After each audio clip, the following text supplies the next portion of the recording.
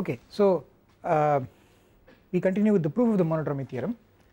So we have this rectangle which is product of the closed interval AB on the real line with the closed interval CD on the real line, and we have a homotopy capital F which is a continuous function on this rectangle, and it gives a homotopy between the path gamma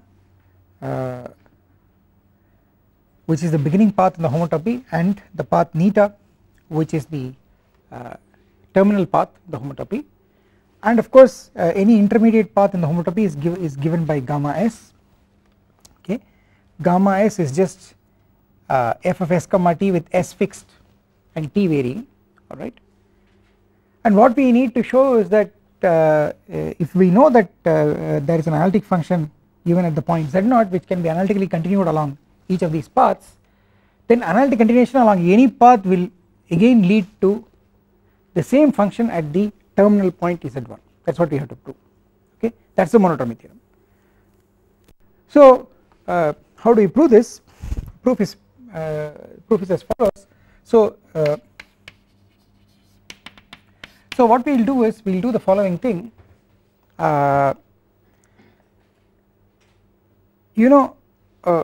So what is given to me is that there is an analytic continuation of f along each of these paths. Okay, so let me write down some analytic continuation, alright. So it is, so for every s in CD there exists an analytic continuation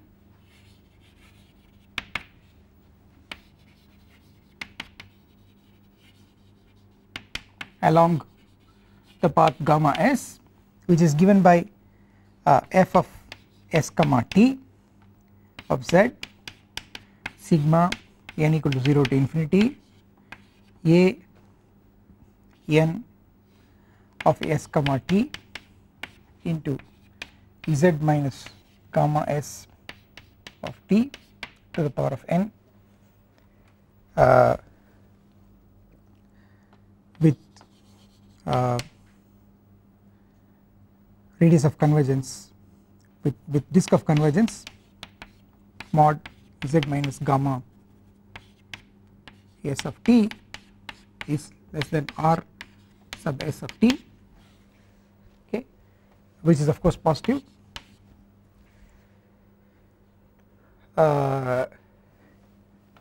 With of course and with f of s comma 0 is equal to f. Okay, so what I have done is for each gamma s I have written this f of s comma t which is an analytic continuation along the path gamma s starting with f, okay, and it has a certain disk of convergence, right. So so on this picture gamma s is this path which is the image under capital F of this line segment, okay, where s is fixed and c t varies from c to d, t varies from a to b, s is a fixed value between small c and small d, and t varies from a to b, and the image of this line segment under this continuous function f is this path gamma s, and if you give me a point t here, a point corresponding to a certain value of t between a and b, then the corresponding point here in this rectangle will have coordinates s comma t, and the corresponding point and the image of this point under f will be f of s comma t which is just gamma s of t. So it is going to be this point gamma s of t, I am going to get a point here, and I have an analytic continuation along this gamma s as t varies, and that is this analytic continuation f s t, okay, and at the point gamma s of t I am going to get a power series centered at gamma s of t, okay, and the only thing that you have to remember is, since there are two real variables, or everything I mean f, a, n and gamma and also r, they will all depend on two real variables s and t, okay. So far they were depending only on one variable. If you are writing an analytic continuation along a single path, then you get only one variable, which is the path variable, but now you are writing an analytic continuation on a family of paths, okay, which means that you have also a variable for different paths, which is the variable s. So there are two variables involved, s and t. So everything is a function of the power series in the analytic continuation, the coefficients of the power series, the centers of the power series, the radii of convergence of the power series, they are all depending on these two variables, okay. So s and t will appear in all of them, that is how we write it, okay.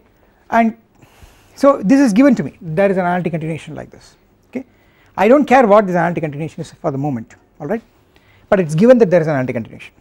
Now what I am going to do, okay, so the fact I am going to use is that this function rs of t, if you think of it as a function from this rectangle with st as a variable point in the rectangle, then the claim is this r is a continuous function of that on that rectangle, okay. In fact an will also be a continuous function on that rectangle, okay. So here is a claim r s of t is a continuous function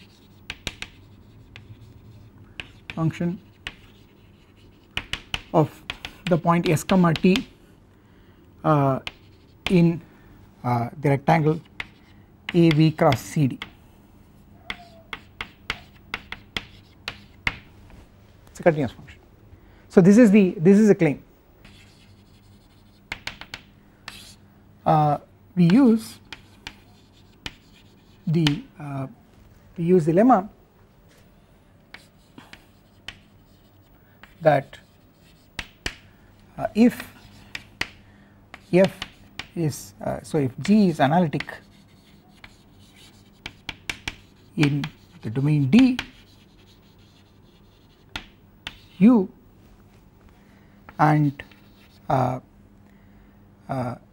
for Z in U, P, G, Z, so let me put Z prime, for Z prime in U, P, G, Z prime is the power series expansion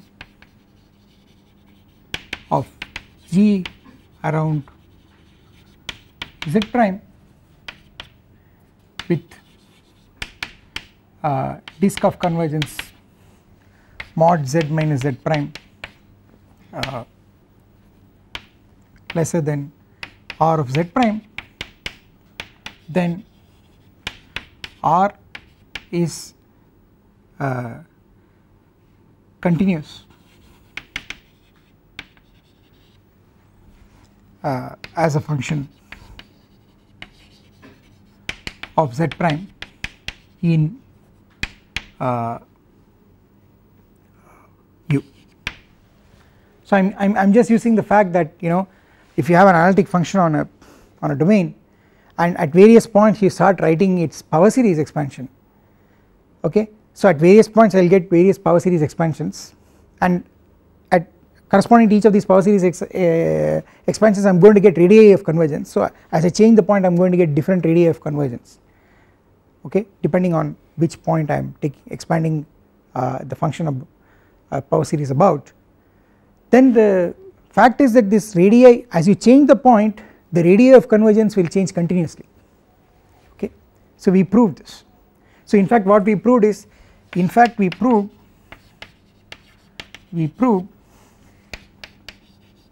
if you remember, we proved R of z1 minus r of z2 mod is strictly less than mod of z1 minus z2.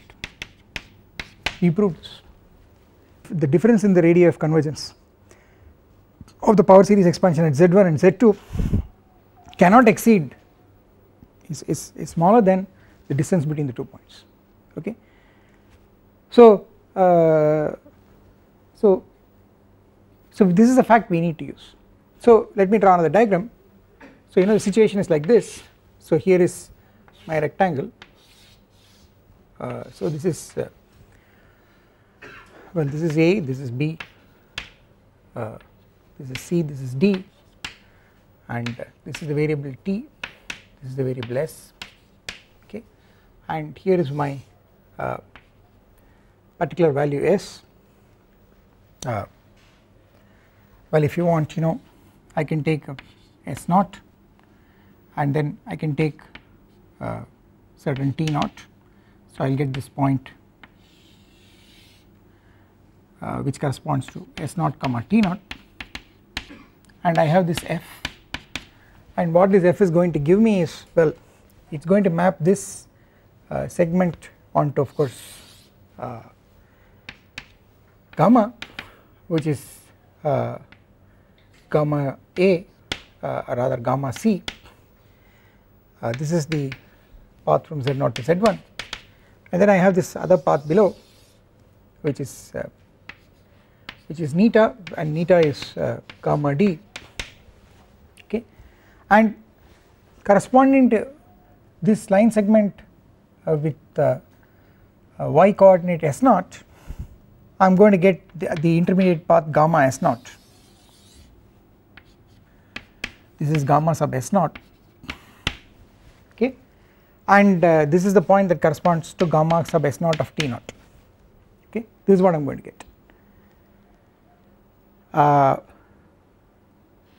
Now see, I have to show that, I am trying to show that Rs of t is a continuous function of St. Okay, to show that a function is continuous, it is enough to show it is locally continuous. Okay, so it is enough to show that Rs of t is continuous in S and T in a neighborhood of each point S0 comma T0 in the rectangle. Alright, so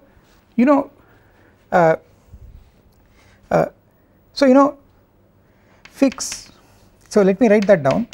It is enough to show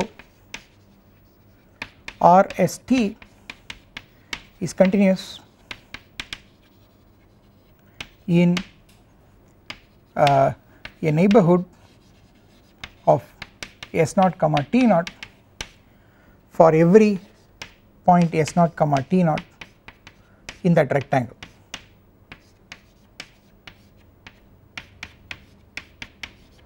It is enough to show this, alright, because continuity is a local property. To show that a function is continuous, it is enough to show that on an open cover.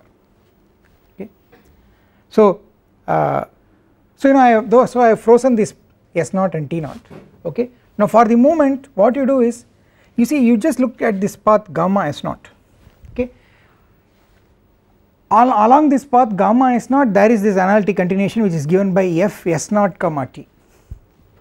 There is this analytic continuation f S0 comma t, and it starts with f S0 comma 0, which is f. It is an analytic continuation of f along this gamma S0. Alright, now you see, by the previous lemma, okay, for all t for all paths close enough to this path, the analytic continuations are the same. Okay, we have see the previous lemma that we proved in the preceding lecture was that if you have analytic continuation along a path, then along sufficiently close paths the analytic continuation is going to exist and is going to lead to the same function at the end. Okay, so what you must understand is, on nearby paths, okay, sufficient nearby means for S close to S0. Okay, if you take nearby paths, then the the analytic continuations are going to be the same as the analytic continuation along the path gamma s naught. Okay, so by the lemma of the previous lecture,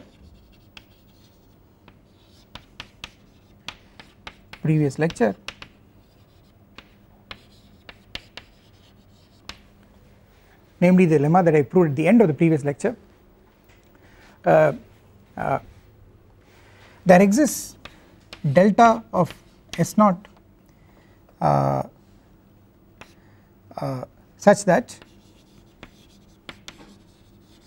for every S with mod gamma S of t minus gamma S naught of t is less than delta of S naught, the analytic continuation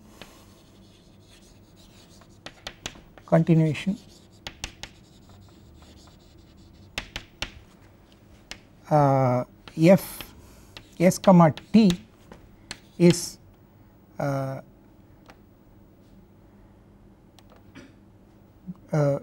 going to be the same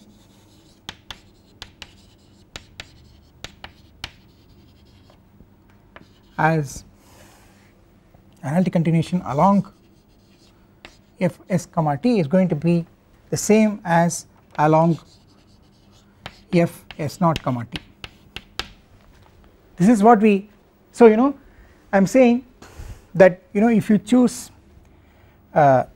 any s which is very close to s naught, okay, so if you choose s close to s naught, alright, then of course the gamma s will come very close to gamma s naught.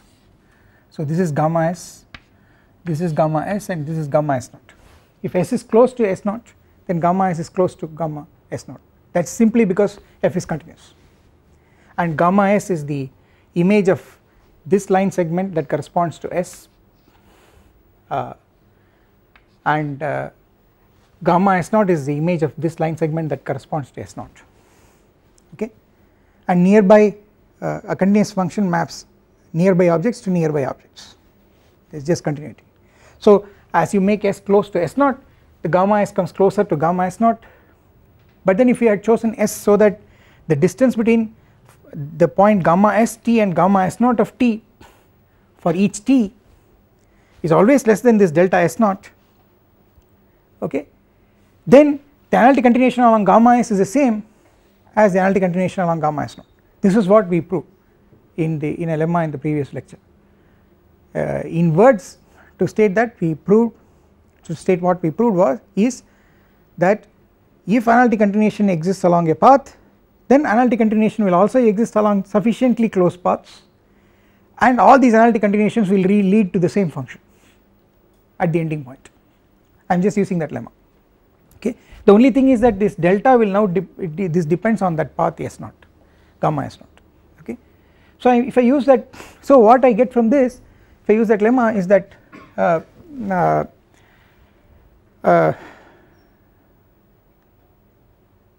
so in fact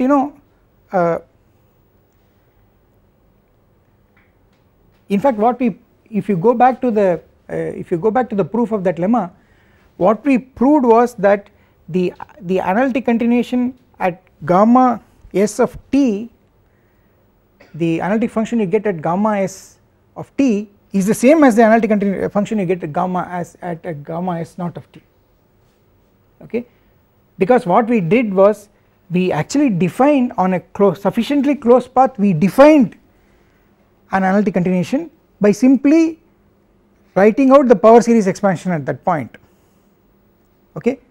So in fact the analytic continuation, the function you get at st is literally the same function that you get at s naught t for s sufficiently close to s naught. So let me write this. In fact, going back to the proof of that lemma,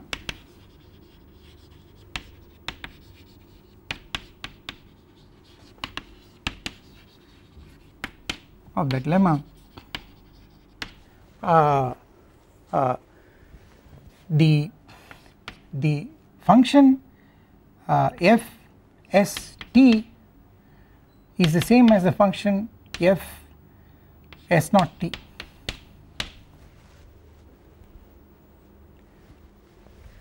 As functions.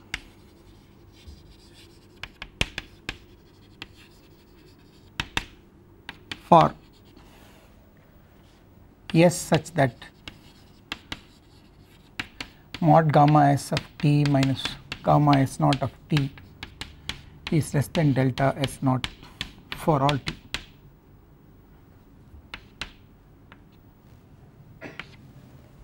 Okay. So this is again going back to the proof of that lemma, right? And so so what this tells you is that if you take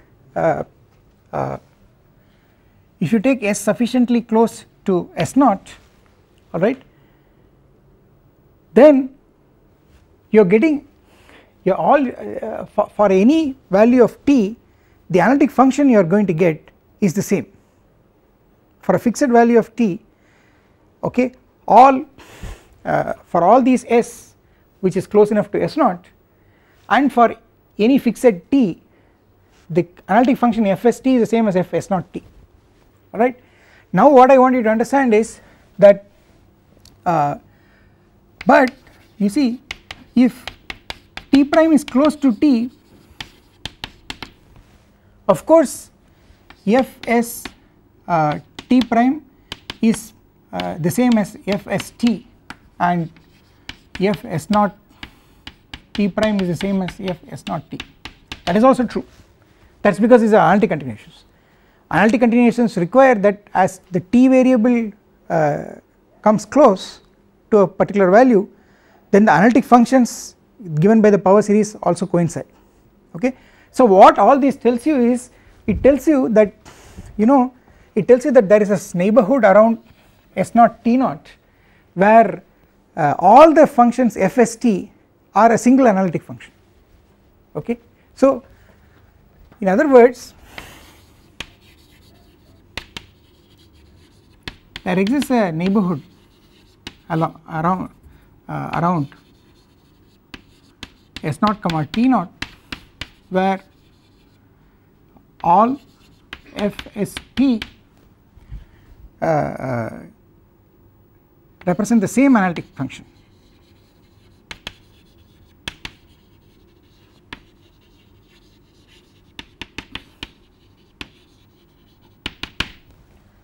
Okay, and call that function as g, call that function as g s naught comma t naught, okay. Then r of rg s naught comma t naught of, that is the radius of convergence of the power series of g s naught comma t naught at the point s comma t is just rst, rs of t in our notation, is a continuous function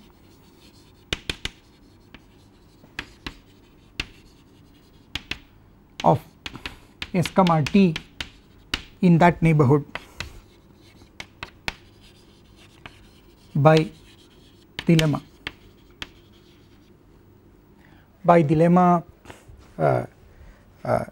so I'll call this as I'll say lemma star, so I'll label this lemma star, this is this lemma star, okay, not to be confused with the lemma of the previous lecture, okay.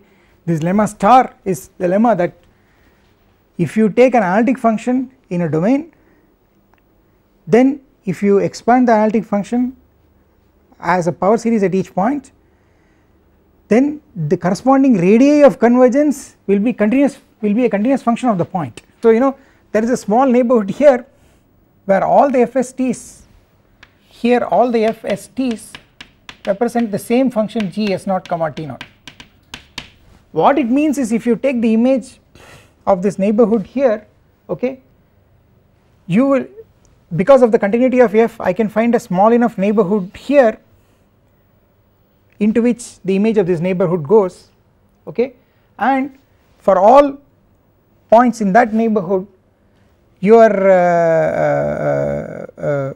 actually expanding the same function g s naught comma t naught in this neighborhood which contains that neighborhood, okay. See, you take this point gamma s naught of t naught, which is the image of the point s naught comma t naught under f, okay, then you take a sufficiently small neighborhood of gamma s naught of t naught where this g s naught comma t naught lives. See, after all, g s naught comma t naught is an analytic function which is, it's not defined here, g s naught comma t naught lives here, so it is this, so this is the point at which g s naught comma t naught is analytic, okay, g s naught comma t naught is analytic at this point, which is the point gamma s naught of t naught, okay, it is analytic there, and there gs, if you in that neighborhood if you take any point and if you write the power series expansion of this g s naught comma t naught at that point and look at its radius of convergence, then the radius of convergence is a continuous function of the point, okay. So the radius of convergence of g s naught comma t naught at each point in this neighborhood surrounding gamma s naught t naught is a continuous function of the point gamma s of t, but gamma s of t is a continuous function of s of t because it is actually f. So rs of t becomes a continuous function of s and t, okay. So in fact, so let me write that properly. So to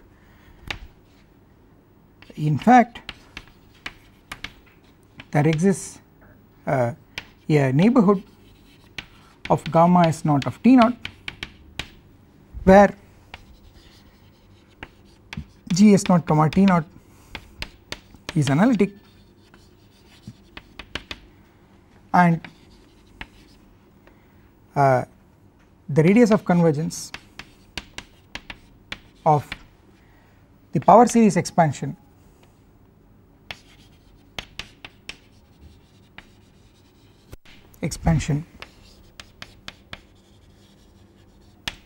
p g s naught comma t naught at gamma s of t is a continuous function of gamma s of t in the in that neighborhood of gamma s of t naught.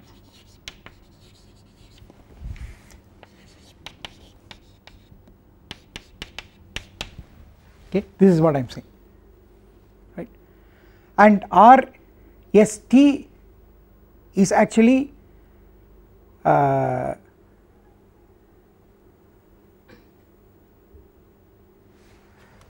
and R S of t is actually the radius of convergence of the power series expansion of g s naught comma t naught at the point gamma s of t, which is a continuous function. So and mind you, this is just R composed with, I am here now I am thinking of R as composed with f of s comma t, because f of s comma t is gamma s of t, okay. So it is a composition of f is continuous and R is continuous, therefore composition of continuous function, so it is continuous. So you know R is indirectly a function of s comma t, so I wrote it directly there, but if you want it more explicitly I have written it here, okay. This is the reason why R is a continuous function of s and t, okay. So what I have proved is R is a continuous function of s and t locally, okay, but that is enough to say that it is continuous globally, because continuity is a local property, right, it is a property that can be verified at each point in a neighborhood of each point. So I have proved this claim, okay. So I have this claim that RST is a continuous function of s comma t in this rectangle, okay. Now how do I proceed? I proceed in the same way. I simply take the image of that rectangle and under R, and I notice that the image will again be a compact interval and it will have a minimum, and I am going to call that minimum as delta. Okay, so you know so R S of t is so this settles the claim that RST is continuous in ST varying in this rectangle. Okay, and take the image under R of this rectangle.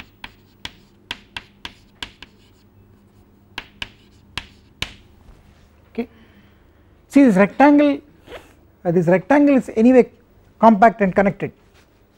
The rectangle on the plane is a compact and connected set. Of course it is a connected set because it is actually path connected. Any two points can be joined by a path, in fact even by a straight line if you want. Okay, and so it is connected certainly, and it is compact because it is closed and bounded, because I have taken the closed rectangle. So it is compact, and I have a continuous function R defined on this compact set. Okay, so the result will be the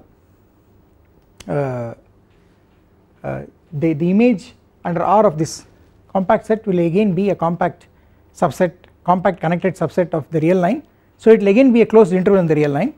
Okay, and of course R is always positive, so I am going to get a closed interval with minimum with left endpoint greater than 0. Okay, so which will be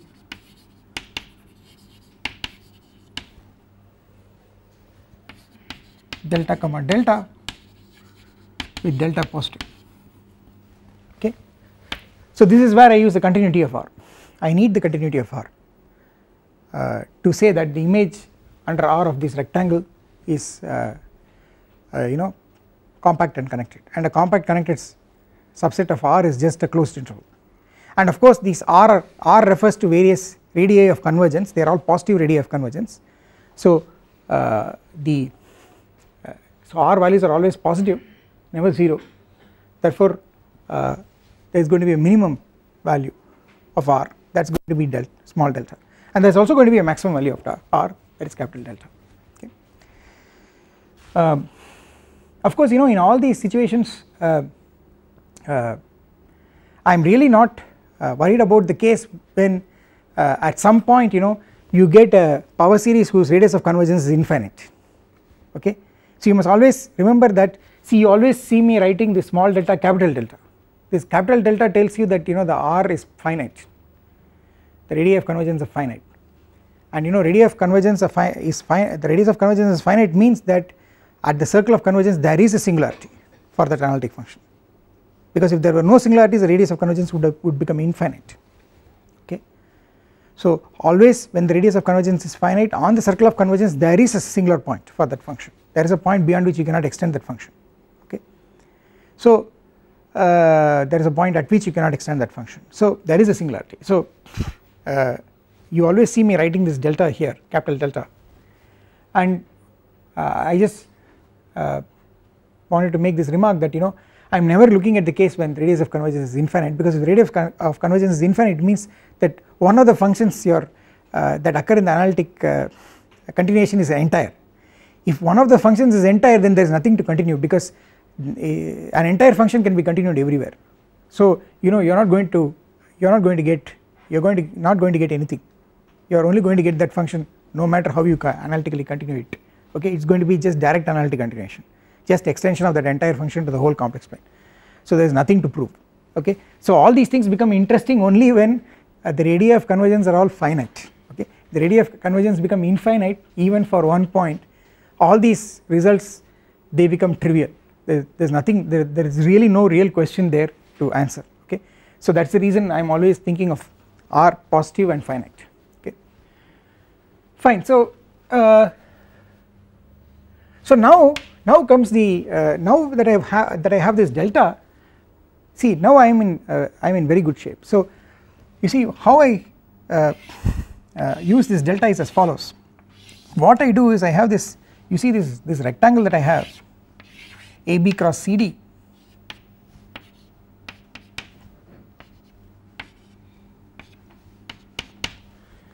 You see, I can actually divide this rectangle into by a series of lines, parallel lines, you know, S0, S1, S2 and so on, some S K and so on,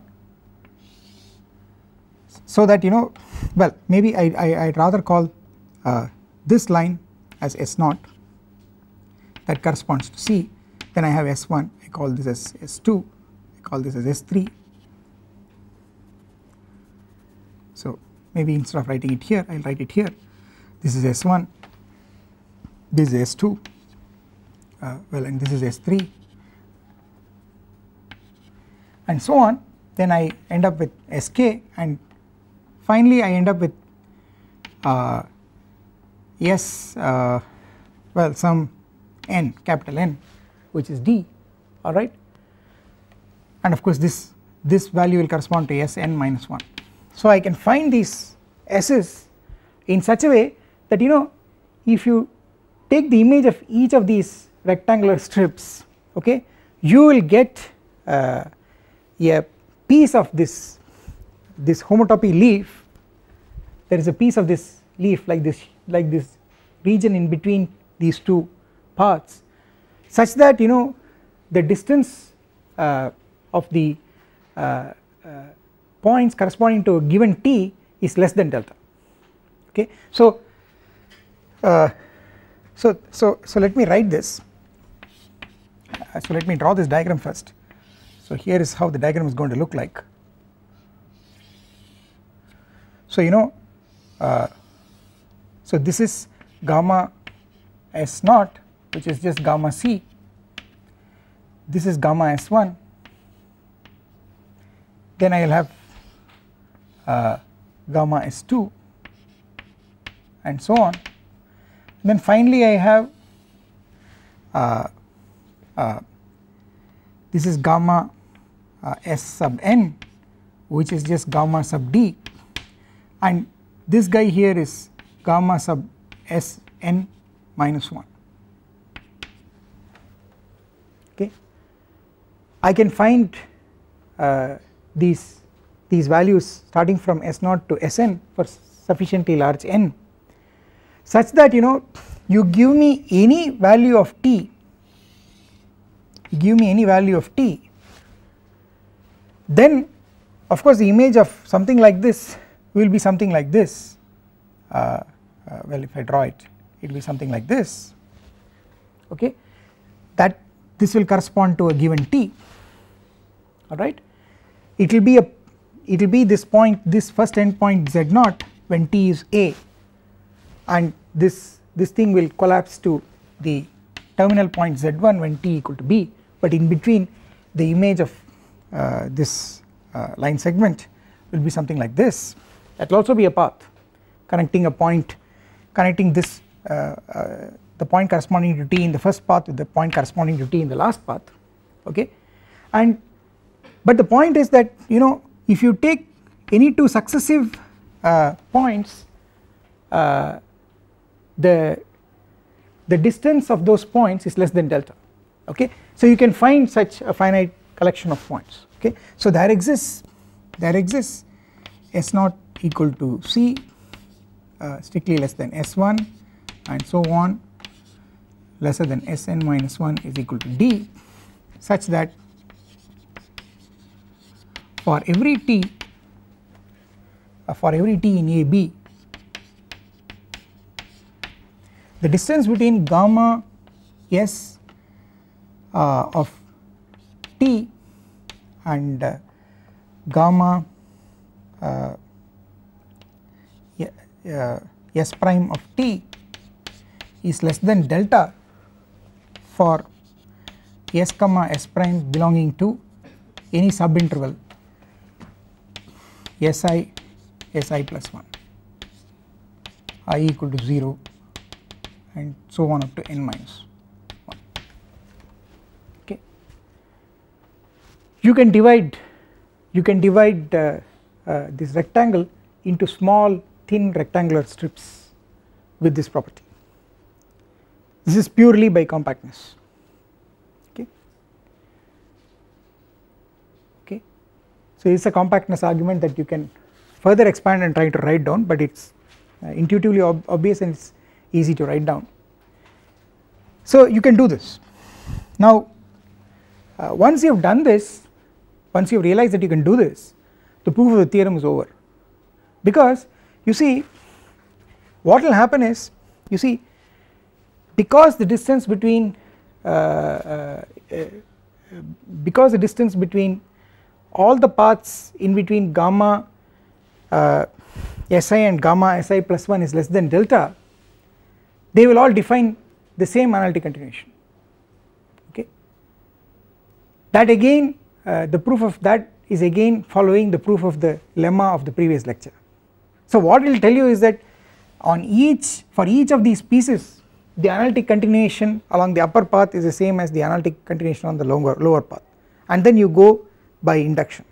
Okay, so the analytic continuation along gamma S0 is the same as analytic continuation along gamma S1, the analytic continuation along gamma S1 is the same as analytic continuation along gamma S2, and by induction finally you will get that the analytic continuation along gamma S0 is the same as analytic continuation along gamma Sn. In other words, analytic continuation along gamma C, which is gamma, is the same as the analytic continuation along gamma D, which is neta. Okay, and that proves the monodromy theorem.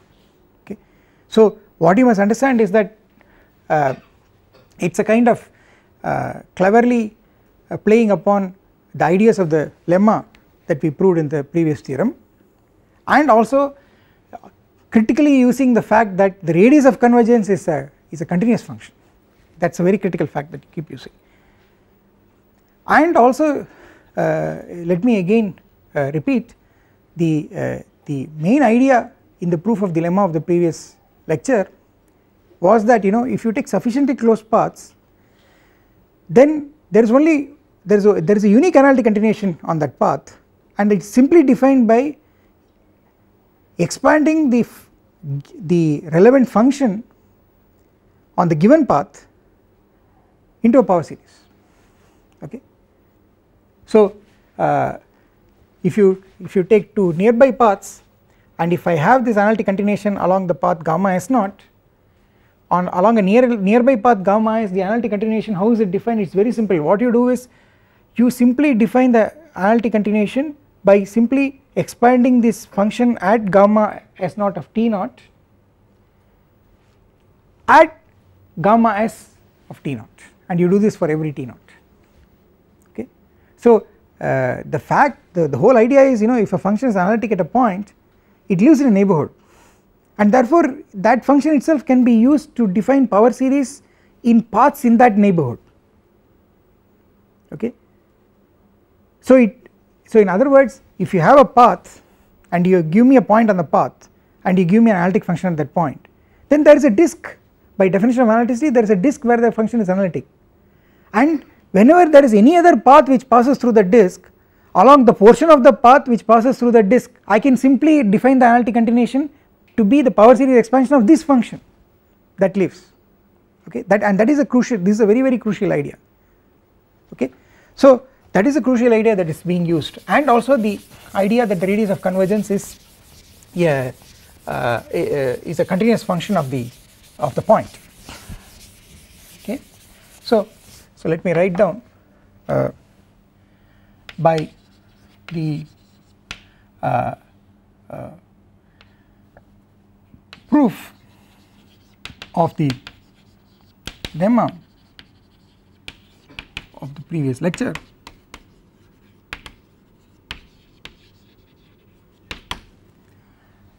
Analytic continuation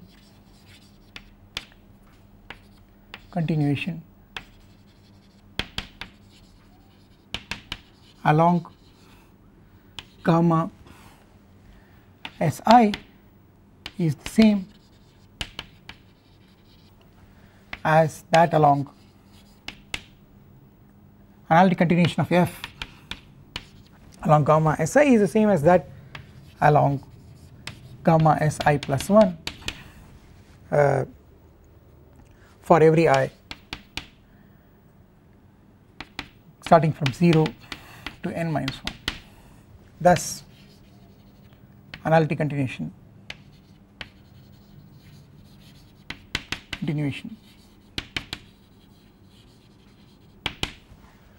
of f along any gamma s leads to one and only one function